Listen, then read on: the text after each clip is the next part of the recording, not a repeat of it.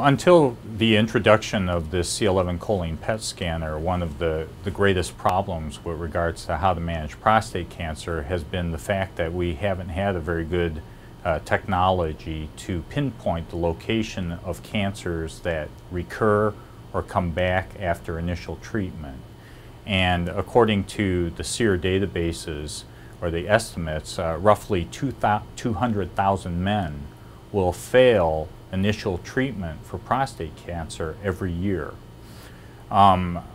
Historically, the way we've been able to identify location of cancer coming back has been to use technologies such as CAT scan, bone scan, or MRI. But the unfortunate part of that limitations of those technologies has been the fact that those technologies very oftentimes cannot pinpoint site of cancer coming back until the PSA achieves a value of 20 to 30 nanograms per ml, which is a fairly large disease burden.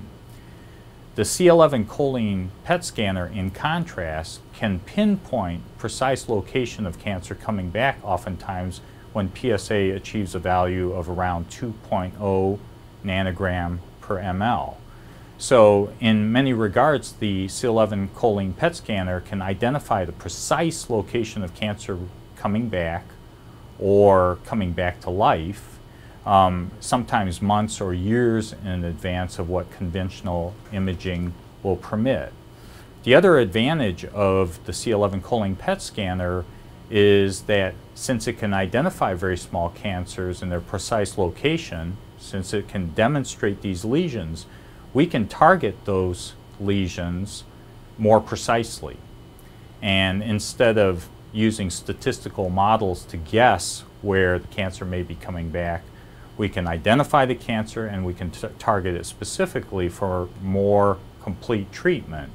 And the ways that we target it can be surgical, through minimal invasive techniques, through delivery of radiation, in some circumstances, through open surgery.